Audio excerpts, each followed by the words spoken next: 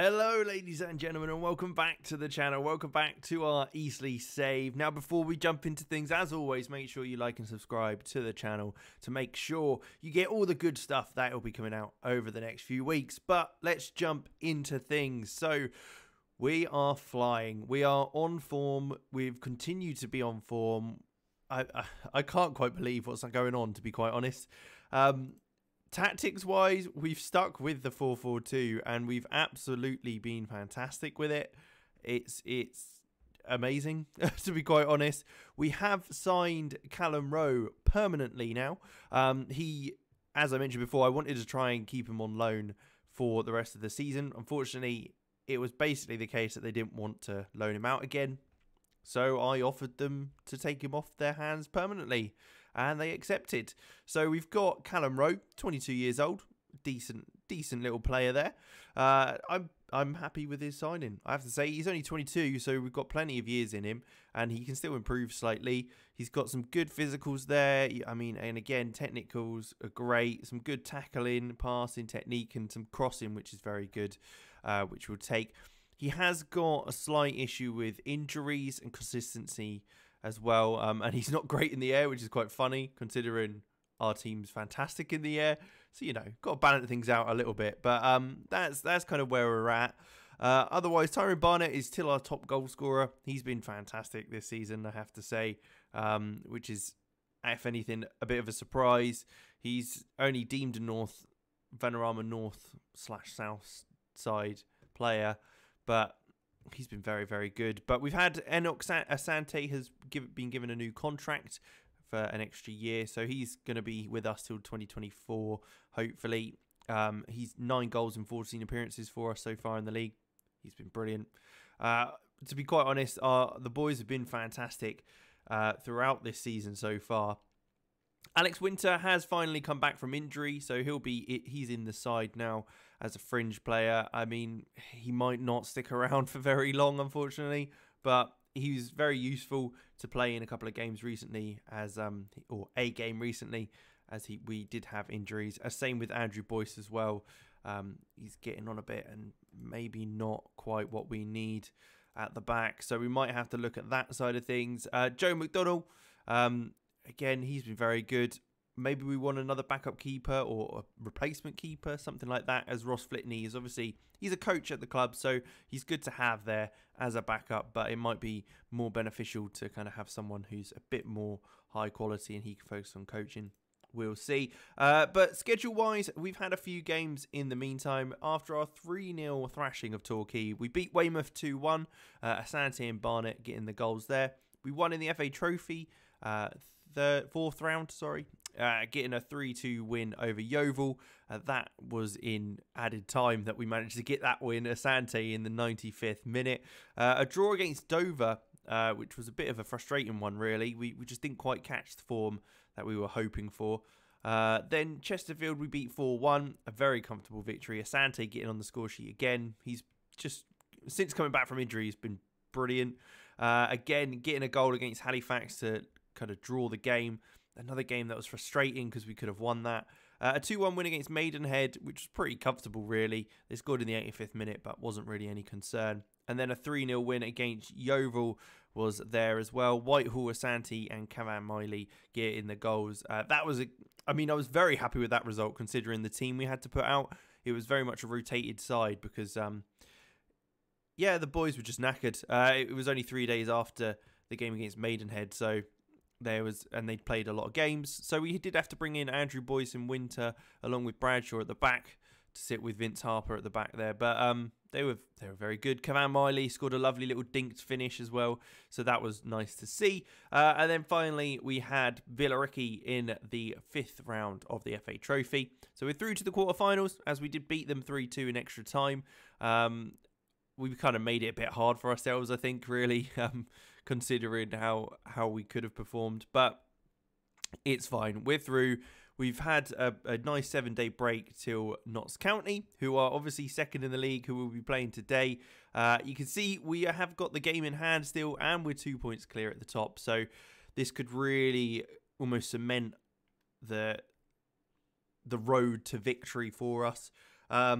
Dover is still on 0 points, unfortunately, after their 12-point deduction, only winning 1 game all season, but drawing against us. So we were being nice to them. That's why, sure. Yeah, so we'll jump into the game, I think. I think that's pretty much all we need to update you on. Tom Blair is back from loan. He's come back from his loan with Salisbury, where he played. He's been most of this season. He did all right there. Got 6 assists in 23 appearances, 7.15 rating, not bad. So he's in the squad for now. He might not stick around for very long, but he's there. It's what we need. He's 22 years old. Bit of time on his side anyway. But let's jump into the team.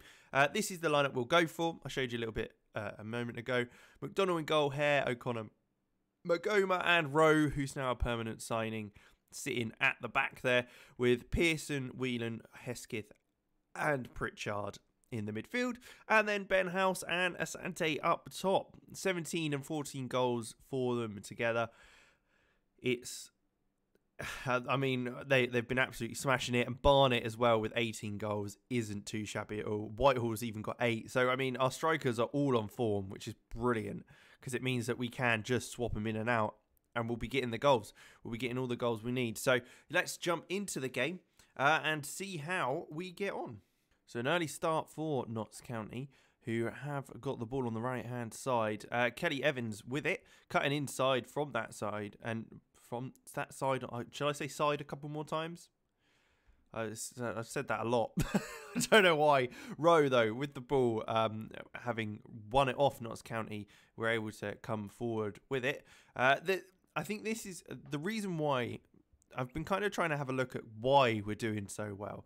So obviously we've been trying to exploit the kind of heading and target forward roles that a lot of our players are very good at, and the size advantage we have. There it is, off the bar. Can House put it in? No, not quite. It's looks like it was a foul he's caused there, but not a bad start. Yeah, so it's one of those where I think it's because we've changed the midfield to be deeper. The centre midfield anyway.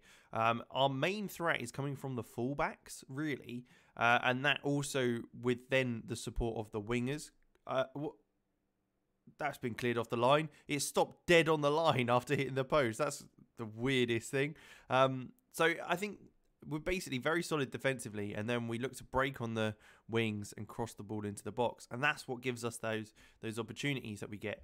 But Rowe with the throw in here to Pritchard, back to Rowe, who's going to probably look for Pritchard again. Yep, and across into the box. There it is, House with the header, and it's over the bar. See, the amount of headers we do get and opportunities we get through that sort of play just shows that we could be beating teams by a lot more goals. But so far, so good. We're looking quite comfortable at the moment. Nothing too much to worry about, and Rowe does well to cut it out there. Magoma with the ball back to Rowe on the left-hand side. Hesketh dictating the play in there as well. But you can see the kind of deep centre midfielders sitting in front of the defence. And then we've got the wide players really starting to get on the ball and get the ball forward as well. So Rowe's driving down that left-hand side with Hesketh. We're not rushing things, which is nice. It means that we're keeping hold of the ball quite comfortably. No pressure to go forward too quickly either, which is also good. So Rowe into House, who's got a bit of space to turn and run at the defence now. He takes it past one man. He's on the edge of the box, strikes, and it is an absolute peach of a goal. Lovely strike, top right-hand corner. Rowe found House in a bit of space after some just holding onto the ball. We kept that ball so well in there. He was able to kind of get away from his centre-back in front of the referee. Manages to take it past after turning the defender and rifles it in. That's 1-0, 20 minutes in. That is a great start for a game where we're playing second in the league. It gives us a 5-point gap and a game in hand, which, I mean, you can't ask for much more than that at this stage in the season, especially as there's not long to go now. Only, I think, 13 games left in the season, something like that. As we reach half-time, it's 1-0. The boys are sticking to the plan and doing very, very well. Let's see, though. Tom Whelan, we could take off for Kevin Miley, who's been very, very good, actually, over the last couple of games. Like I mentioned, he got a lovely little dinks finish over the keeper and won his first goal of the season. And he's been dictating play in there quite nicely. working very, very hard. So we'll get him on the pitch. But Vincent Harper's got a bit of work to do now with Kelly Evans. It's blocked, and O'Connor's able to head it clear. Pearson lofts it on a bit further, but House isn't quite able to get there as Notts County come forward again. They've got plenty of players there, but we've got plenty of players back as well. But they've played it round the corner. It's turned. Wotton through on goal. And Wooten. I'm going to say Wooten because I think that's more in line with his name. Because Wotton's only 1-0, I think. But there's a goal. They've scored. It was quite a nice goal, but I think Magoma probably should have done a little better there. I think it was Magoma in here. Where he's kind of let the player run, like he sees him, he's in front of him. It's not like he's run behind him, he's in front of him, so he should really be reacting a bit better to that, which leveled things up. But that again, that's absolutely fine. As long as we don't lose, we've got so much of an advantage on Notts County. They have to come out and win this game. Hesketh with a switch of play into Pearson. The ball's won by Lee, but O'Connor finds it again, and I mean, he's just punted that clear. I don't think there was any direction as to where he was trying to look to get that ball. But that's fine. That's no problem. Lee again on the ball on the left-hand side, coming forward. Wooten again. Francis through to Roberts. Roberts is through on goal. It's a lovely challenge by Vincent Harper, I believe. Let's just double check. No, it was Rowe. Of course, Vincent Harper's not even on the pitch. Rowe with a fantastic challenge to stop that goal. And it does allow us to stay in the game at 1-1. Ball in by Josh Hare. Asante at the back post with the header, and it's over the bar. We maybe should have made a bit more of that than we have done. Let's see what else we can do here. Ryan Hill maybe to come on for Harry Pritchard and swap Pearson over to that side for now. I think we'll leave it at that. I think that's absolutely fine to do. But 1-1. 15 minutes to go. We're looking very positive. They have looked the more likely to score as of late. So maybe we just drop to cautious and don't need to push as many players forward when we do, just to allow us to keep hold of that. But it's nodded down by Ben House to Asante. He's got a lot of work to do here, but he keeps hold of it well. Pearson's supporting him. Back again to Jake Hesketh and again to Rowe, who looks down the line to Pearson. Here we go. Lovely bit of football to work something here. Pearson lays it off to Hesketh, who looks back again to Rowe, who gets a touch out to the left. Back to Hesketh again, who turns and crosses. Ben House on the header. I mean, what a lovely ball by Jake Hesketh. He's received that there. I mean, we've seen that a few times already this season, where Jake Hesketh received it from the winger or the fullback, turned and hit that right-footed cross into the box, allowing our strikers to run onto it rather than it being a static jump. That he's whipped it in and he's been able to just move. It forces the defenders to turn back on themselves, basically, and that's, I mean, it's great for us, that's for sure. Let's take Ben House off. We'll whack on Danny Whitehall for the last 9 minutes. I know he's got 2 goals, so he's probably a bit annoyed that we haven't let him try and get a hat trick, but you don't need a hat trick when we're going to win the league, hopefully. I'm still not totally optimistic, but there you go. That is it. Full time, 2-1 Eastleigh, a fantastic result. Hesketh with a great assist, Rowe as well there, and Ben House with the 2 goals for us today. The boys are looking very motivated. They look very, very positive with the result. We're 5 points clear now at the top with a game in hand. We're absolutely on fire. Absolutely smashing it so far in the league. 24 games unbeaten for us so far. I mean, that's quite impressive. I'm impressed. We've only lost 1 game all season, and that was against Barnet early on, and I'm kind of gutted that we've lost that now because we've absolutely smashed it so far this season. We'll have to see if we can keep it to the 1 loss all season. I don't want to jinx it too much, but I think we can do it. I think we can do that with the performances we've put in there. Ben House has just pipped Tyrone Barnett to the top goal scorer at the moment, and Josh Hare smashing in the assist. As I mentioned, he's the right back. That's where a lot of our assists are coming from. You might be able to see that in the data hub somewhere. But if we look at the players, you can see aerially, defensively, our centre halves are absolutely smashing it. Christian Magoma's up there with Stephen O'Connor, which of course you'd hope and expect.